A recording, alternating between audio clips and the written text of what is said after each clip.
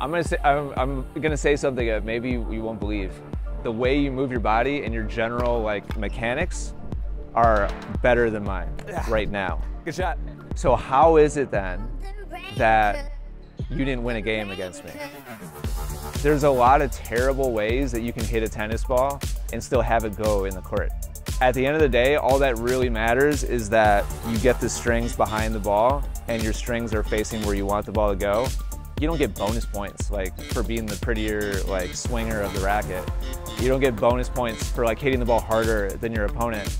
And so like even an older, lesser player mechanically can easily win against a younger, mechanically superior player because of experience is like a good umbrella way of explaining it.